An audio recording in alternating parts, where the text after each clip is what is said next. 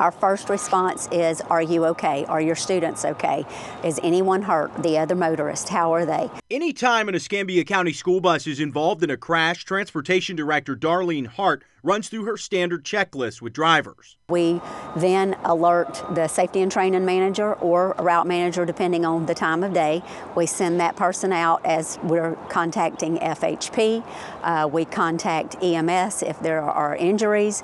We send out the message to let parents know that your child has been in an accident. We will be transporting them home shortly. It's happened a lot lately. FHP reports 9 school bus wrecks across 3 Northwest Florida counties in 2023, including 3 in Escambia County this week alone.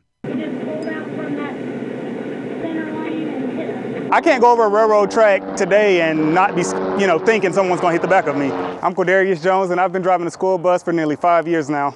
You can tell they're trying to beat the bus because it's a quick head turn, let me go. Cordarius Jones, better known worldwide as Mr. Bus Driver, was involved in a crash 2 days before Christmas break when a truck hit his bus from behind at a high speed. First thing, I made sure, hey, is everybody all right? I checked this, assessed the scene. The guy was outside of his truck. Fortunately, he was all right. And immediately I got out my accident roster and started checking off kids. Hey, are you okay? Circle yes, circle yes. Weeks after the wreck, the debris was still in the road. And it traumatized me. Another issue districts run into after the fact are anxious parents waiting to take their child off the bus.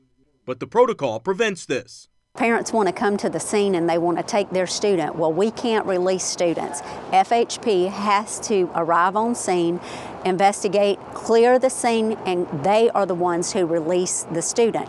We'll tell them, hey, if you're more than welcome to go to your child's bus stop. I promise you we're going to bring them, but as of taking them off the bus right now, we can't do that. Florida Highway Patrol investigates all traffic crashes involving school buses. Lieutenant Jason King says the numbers may appear small, but not when you consider the precious cargo on board. So across the troop, which is 10 counties, we're probably seeing an average of, I'd say, 1 a month, 1 to 2 a month.